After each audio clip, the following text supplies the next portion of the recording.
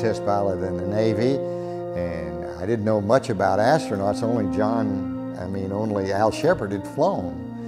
And so I began to think about it, and think, boy, that's going to be amazing. I wonder how they picked Al Shepard. Who the heck is he? T-minus 15 seconds. Guidance is internal. 12, 11, 10, 9. Ignition sequence start. 6.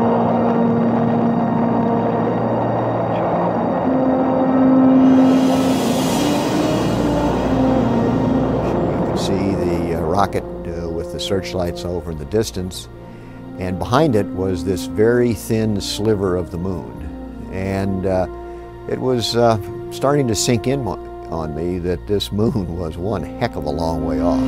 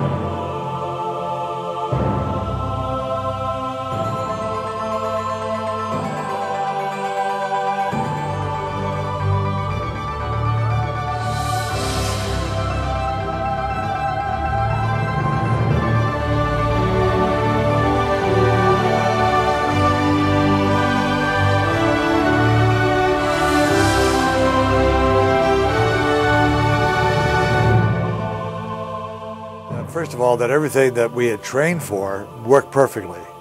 We orbited just the way we should have been. The engines worked fine. We were captured by the moon now. We had circularized our orbit, and we looked at the moon, and my impressions was that, of course, it was all shades of gray, no color.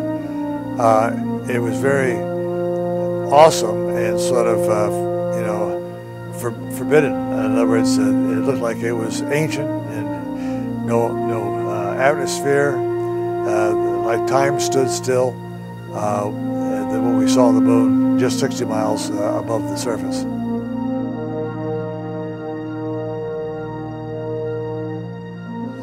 I couldn't believe it when early in our descent, Neil had a chart with marks on it, and we were looking down, and after about 2 minutes of power descent, he said, I think we're going to be a little long. I could not believe that he could say that he could observe that was going to have anything to do, but we were, and it worked. And we were long, I guess because we didn't have good tracking coming around the moon, and that was the antenna wouldn't lock on too well.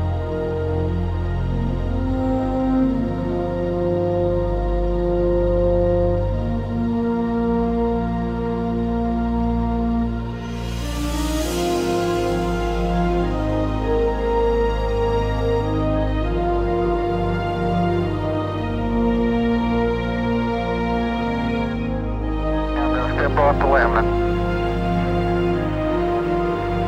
It's one small step for man, one giant leap for mankind.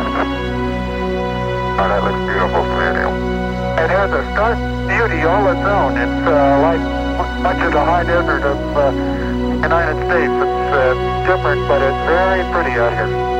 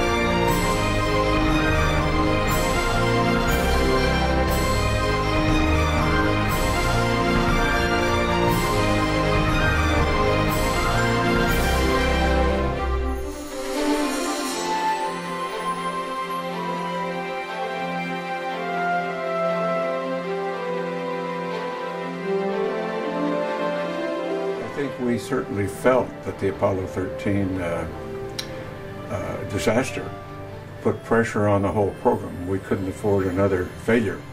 So had we not been able to land on Apollo 14 for some reason or another, and it did get a little iffy, that might have been the end of the lunar missions right there.